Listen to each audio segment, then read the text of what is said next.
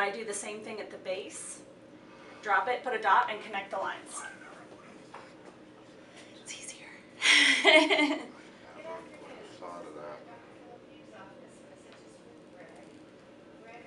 And then, same thing. Right, just try and push the tissue away. That's it, right there. Mm-hmm. Let's see what you think. Oh my gosh, you're so sweet. Yeah, looks good. All right, so I'll connect the dots to bisect the calcaneus. Mm-hmm.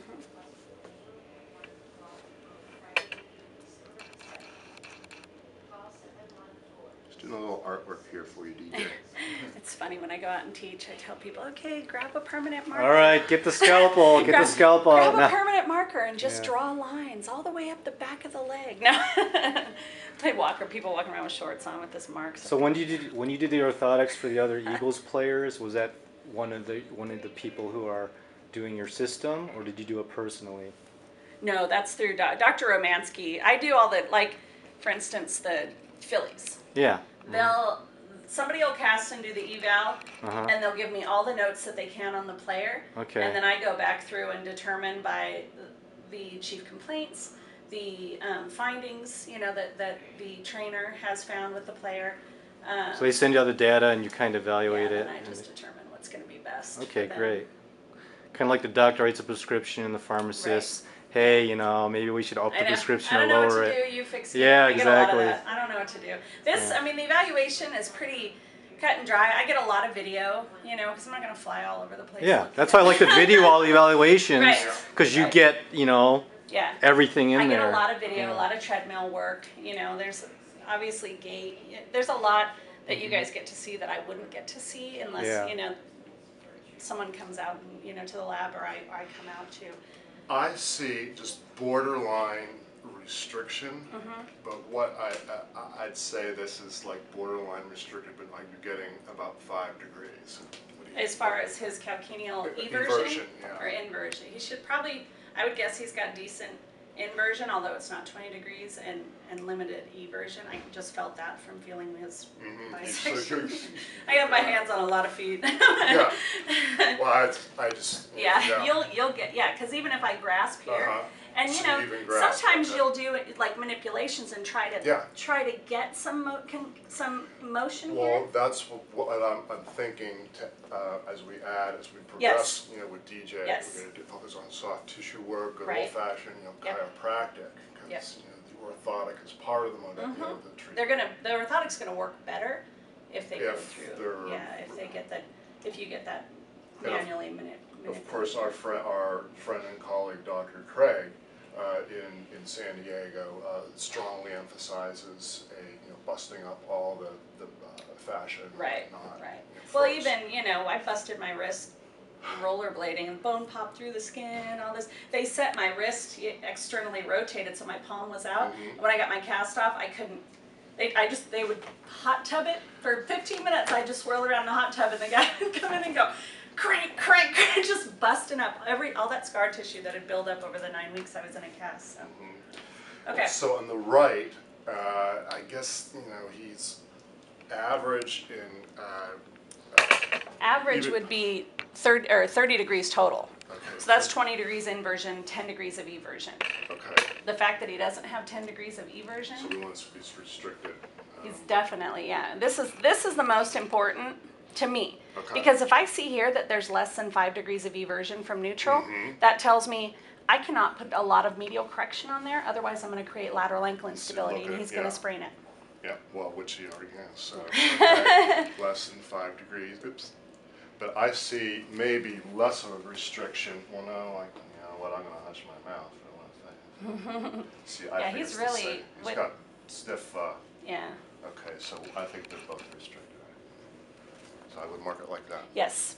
That, I mean, you could basically, you could tell me there's 5 degrees eversion and then less than 15 degrees total. If he just like barely moved in either direction here, then I know he's really got limitation. And my guess is he probably is going to do, you know, fine with a deeper heel cup, which will buy me 2 degrees of correction, medial or lateral, without me having to actually put an extrinsic correction on there. But there's definitely going to be some forefoot deformity that needs to be addressed, and that's where the navicular is coming into play. That dropping of the navicular and that stretching of the fascia band is all of that forefoot pronation. Well, I just So you have look in limitation. here and I can see, a forefoot varus, well, not as much on the right, but on the right, but on the left, I can see his forefoot. Right. But I think he has more of a tibial varum on the bottom. We'll see. Sure, and you figure, I mean, by his stance, and for his football stance, the way that he was showing me, his knee coming down is putting all that pressure up on the forefoot. Yeah. So if he's pronating through, his foot's not locking up, then that's the medial knee pain that he's getting. He's just crashing through, and he's getting that severe knee valgum, which is causing stress on the medial knee. So. Okay, all right. DJ, let's have you lay face up. Oh, did you want to take a look at anything else? Hold on 1 second, DJ. You can see that.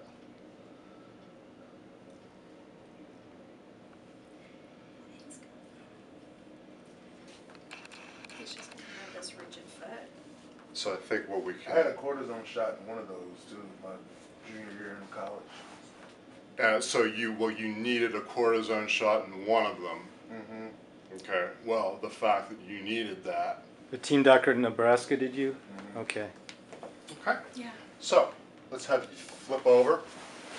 You know what's funny about this? I'm going to tell you, because I know that you've attended the grinders and glue and all the courses and whatnot.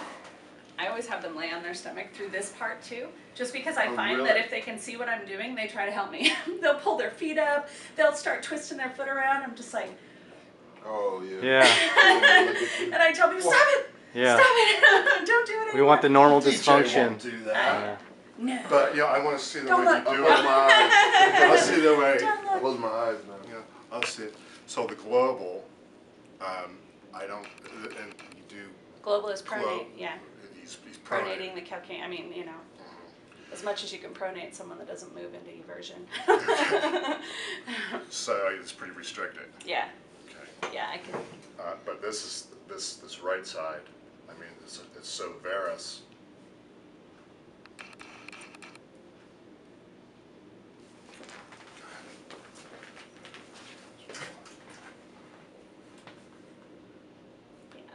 Oh, so you're doing mid. If I'm trying to completely evert the calcaneus, which doesn't move much, and I'm trying to arrange the oblique mid-tarsal joint axis and the longitudinal axis, he's just really, both sides, so rigid, just bad shock absorbers, bad. So What do you mean by? What do you mean? It's not Your very foot structure, you should- The mobility to flexibility is like- decreasing all the little joints in your feet, so I have you're no not flexibility in mine. you're not moving the Yeah, way you're you real. should. Yeah. So we're gonna start. Yes. But we'll grinding- start. grinding a Please. laser. We'll start Please.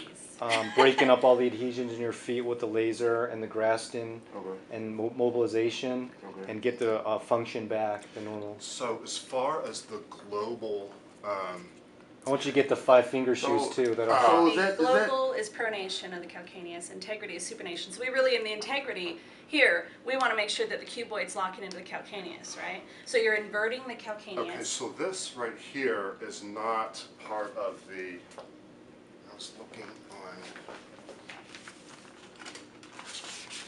and this is what kind of confused me for a while with Susie Lefebvre button. So we're not doing just a global this way, but we have to supinate. You're supinating for globally. Global is really mobility. I don't know why he uses the words global and what does he use? Integrity. Yeah. Global is motion. You want to pronate it. You want to make sure that it moves. You want to pronate the calcaneus, make sure the mid-tarsals. You've got good motion through the mid-tarsals, the forefoot region. And Integrity is supination of the calcaneus, because you want that, the cuboid to lock into the calcaneus to create that rigid lever to propel off of. If the cuboid isn't locking into the calcaneus and you're pushing off, the entire foot's breaking down because there's no skeletal structure holding it together. And when you go into that, You know, it's just like Okay. it's like dropping some Yeah. tumbling from a building. Wingate mechanism, Yeah. right? The windlass